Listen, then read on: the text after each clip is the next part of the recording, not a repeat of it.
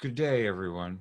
I'm Lou Marinoff, and for the first time, I'd like to share with you the backstory of Therapy for the Sane, which has just been republished by Waterside Productions Incorporated. And here it is. As every author knows, the publishing world can be wild, woolly, and well-nigh unpredictable. Therapy for the Sane was conceived and written as a sequel to Plato Not Prozac. In retrospect, a tough act to follow. Having been initially rejected by every major publisher in New York, Plato Not Prozac received a second look from HarperCollins, which published it in 1999. It swiftly became an international bestseller. Then, in early 2001, I faced a different challenge, writing a successful sequel. My agent of record submitted the finished proposal for Therapy for the Sane in the summer of 2001, and this time half a dozen major New York publishers expressed their interest. Bloomsbury sought to make a preemptive offer for world English rights. They sensibly wanted the book, and understandably, they did not want the proposal going to auction. Bloomsbury is a fine English publishing house, and was then in the process of opening a New York office to establish a beachhead in the US market. They were looking for franchise US authors, and their acquisitions editor envisioned me in that role. So far, so good. So we met with Bloomsbury, which indeed acquired the book with the preemptive offer. Before the meeting ended, I distinctly recall reminding them that I am not politically correct, a British understatement, and that this book, as indicated clearly in the proposal, contained a chapter critiquing political correctness and another chapter discussing social consequences of sex difference, not gender difference. I'm talking about sex difference. No problem, said the editor-in-chief, but he had misspoken. It was going to be an enormous problem. At times, the publishing industry resembles a revolving door, with editors coming and going at a dizzying pace. An author is fortunate indeed if the same editor who acquires his book remains in place long enough to see it through publication or production and into print. I would come to meet many authors whose books fell through these cracks, ending up orphaned or even aborted by the very houses that had acquired them. Therapy for the Sane would soon meet a similar fate. Having signed with Bloomsbury, I got straight to work on the manuscript. I live for creativity and take pride in professionalism.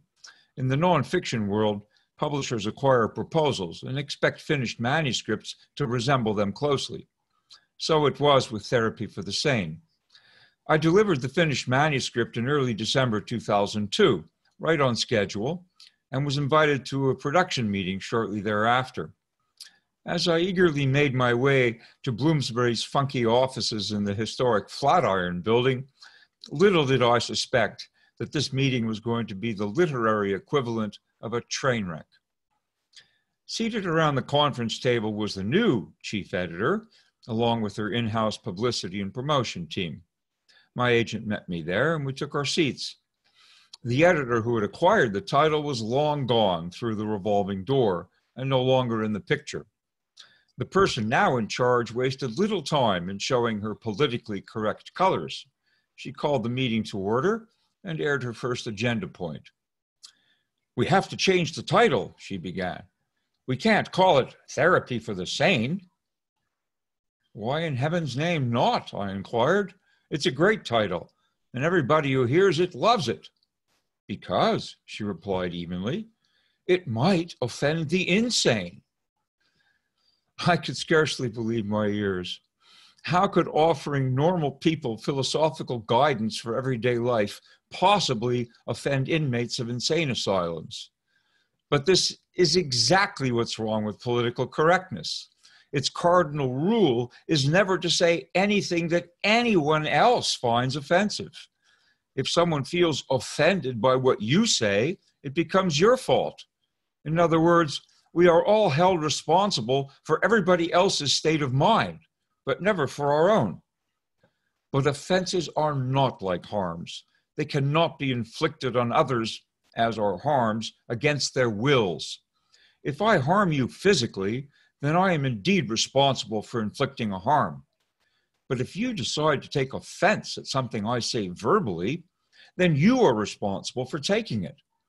Fear of offending others, which stems from confusing offense with harm, ends up imposing censorship on society entire, preventing people from asking important questions, such as, if I'm offended, am I harmed? Ultimately, political correctness will muzzle every philosopher in existence, since we thrive on asking questions, even if some folks prefer not to hear them.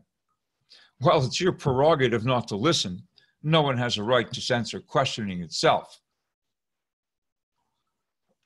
So, given this chief editor's fear that a book title might offend the insane, I could not help blurting out, "You are apparently well qualified to know."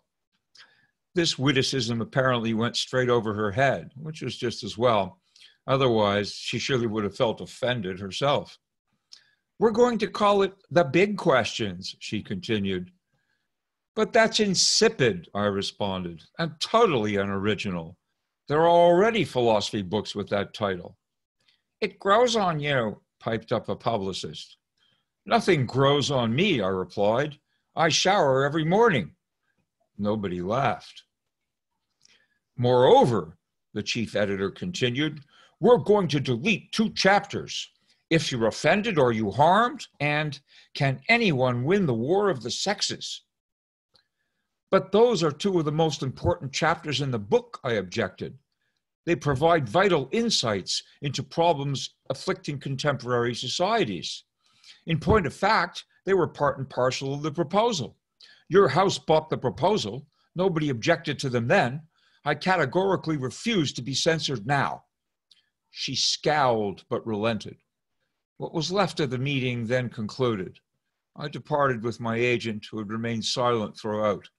Only when we exited the building did she speak. "You took a big gamble standing up to her," my agent said.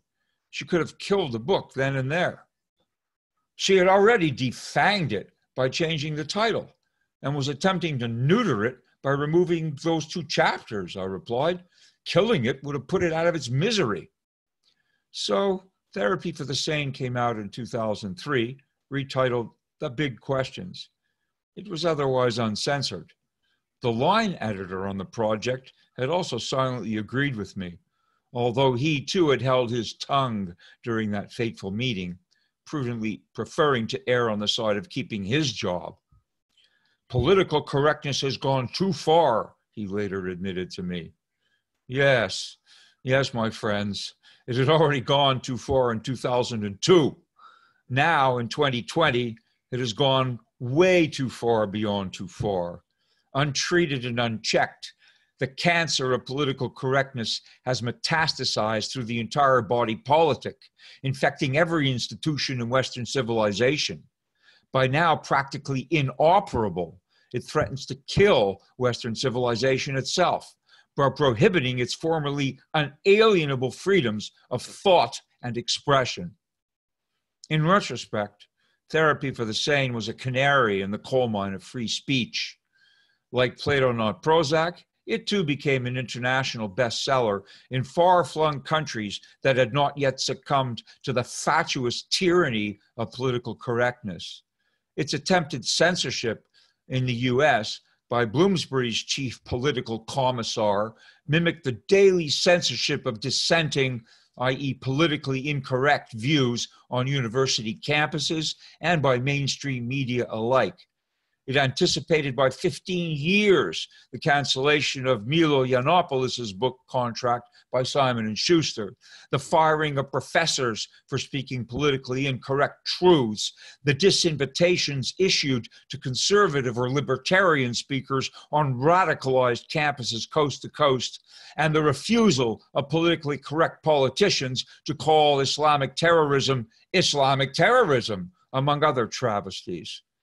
It anticipated the state of outright totalitarianism imposed and enforced by progressive fascists wherever they are permitted to poison the wells and wellsprings of liberty. Over the years, I have received a lot of fan mail from readers of Therapy for the Sane, thanking me for the book, which has helped them question and change their lives in many positive ways. Perhaps strange to say, during all this time, I have never received a single complaint from any inmate of an insane asylum claiming to be offended by the title. Perhaps some overly zealous editors-in-chief should put that fact in their politically correct pipes and smoke it. Enjoy the book. Lost in a romance, wilderness of pain, and all the children are insane.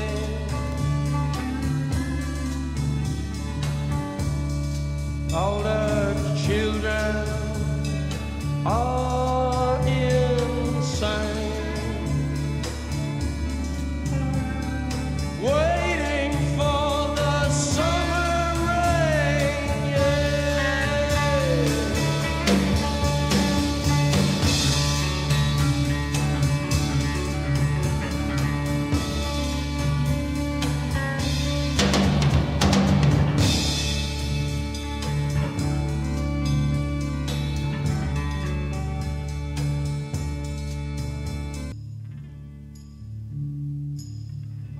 This is the